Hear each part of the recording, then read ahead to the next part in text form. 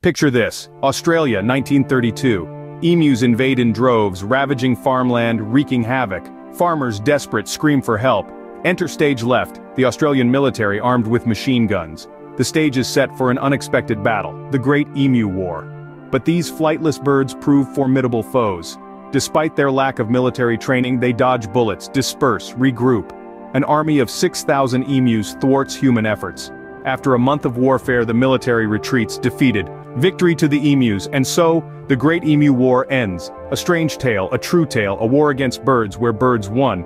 A testament to nature's resilience, a reminder of our limits. Until next time, this is your daily dose of bizarre history. Stay curious, stay surprised.